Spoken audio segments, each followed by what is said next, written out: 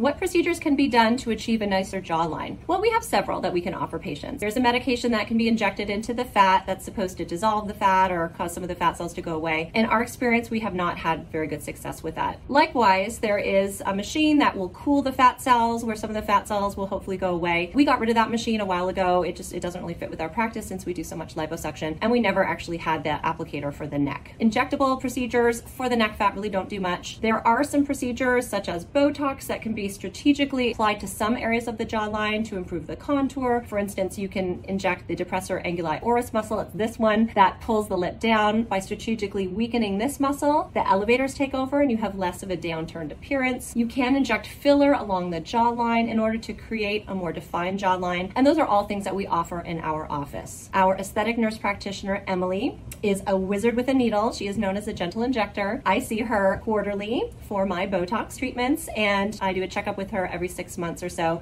to see how my filler is going. And she does do a little bit of filler in my chin. She always gets my DAOs, and I trust her to leave me with a very natural looking appearance. So non-surgical procedures for the neck, they're limited, but we do have some things we can offer you.